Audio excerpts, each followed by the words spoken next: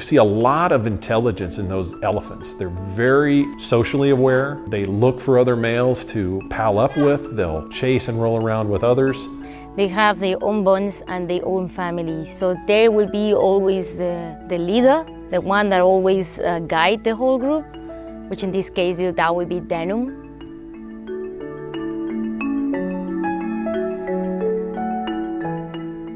He was in a very bad condition when we found him, emaciated and dehydrated, very skinny. There was no herd nearby, so it's a big mystery as to where he came from. If the rescue unit rangers hadn't found him when they did, he wouldn't have survived.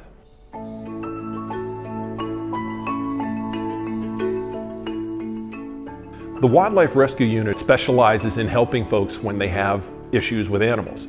They get all sorts of calls, everything from elephants down to small snakes. And they do an excellent job of moving the animals. They want to keep them in the wild as much as they can. Unfortunately, the reality is that you can't just take in an orphan, give them some food, and release them back out into the forest on their own. I'm not saying it's impossible, but it is really hard since they get used to humans. They get close contact with humans. When we rescue them, they are being fed every 2 hours. They literally take our rangers as a surrogate mother. When you find a baby elephant, I would say below 2 years old, they really depend on the mother. So if an elephant is alone on its own, even if they want to eat, they cannot do it. We have found some elephants that literally they have been eating mud or soil just for the fact that they are hungry and they want to eat something.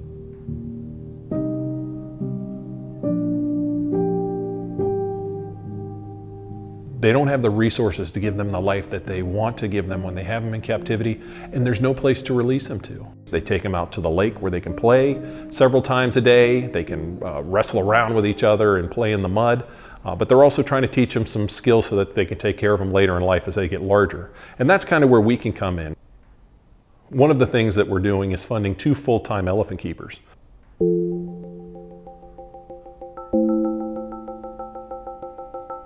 Vincent and the other rangers are incredibly passionate about the elephants that they care for.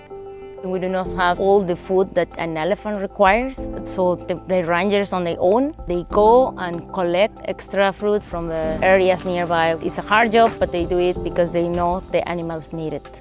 They're doing it because they care about the future of Borneo, and to allow us to just have a small part in that is incredibly meaningful. And I think it was because of that relationship that we had built that I was able to work this small elephant, Danum, and teach him a very simple behavior, which was to put its nose on its head, which is like teaching your dog to sit. It's almost the first behavior you teach an elephant because they're always out sniffing and moving their trunk around. So if you can control where the trunk goes, you know that you have their attention. But the best part about it was looking around the room and watching other rangers watching what I was doing and start to practice that with the other elephants, showing them that with some small steps, you can make huge gains with the animals and the care that you're able to provide. What it's going to mean is that the elephants are not only going to participate in their care, they're going to be able to act more like elephants.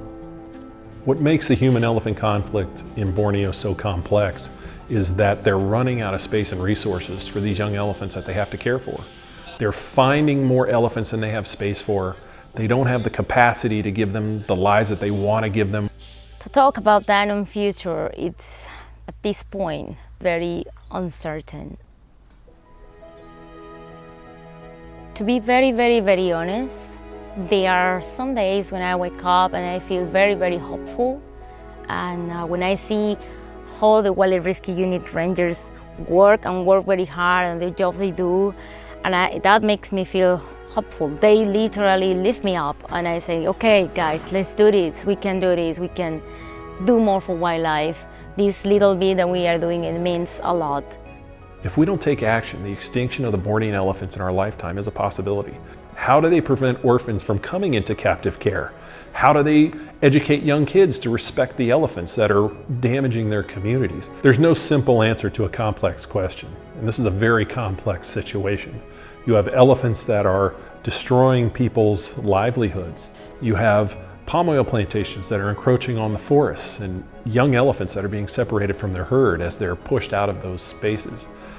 You have elephants that are getting caught in snares that are in the jungle. Folks that are trying to feed their family to catch small prey are unintentionally snaring elephant legs. If I can have a magic wand that I can make people understand to live in harmony with elephants, not only elephants but wildlife, we are sharing the same earth, then I will be more optimistic on Danum's future. So what we are doing now is trying our best, not only with the elephants, but also with public awareness and education, so we can have a more promising future, not only for Danum, but for all the elephants that we rescue.